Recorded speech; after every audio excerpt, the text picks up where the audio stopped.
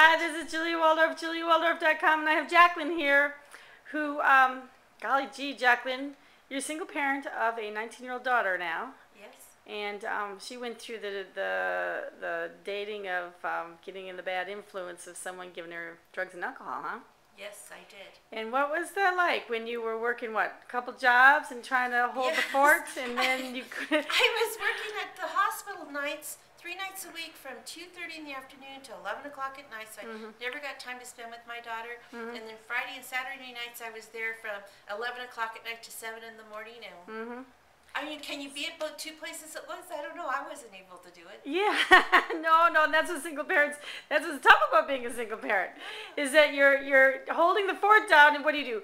You can provide food and shelter, working couple, 2, 3 jobs, and then how do you reel them in and make sure no one else scrapes them up and gets them into trouble? It was difficult seeing her.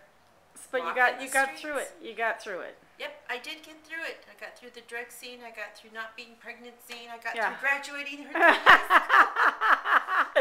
and she's an intelligent, beautiful young lady. And by the grace of God, there go, I'll tell you. Yeah. I didn't do it alone. I truly put a lot of what happened because the Lord was with me. But all right. Well, so now I'm going to go. I'm starting my life over. Okay. I've turned a new chapter.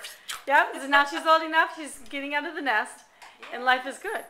Yes. Where it's really for you in a lot of ways. Well, I'm looking forward to meeting somebody that'll be that other part of my life to make life interesting again. It'd be nice to meet someone like that. If you know anyone, give them my number. Okay. Okay, Jacqueline.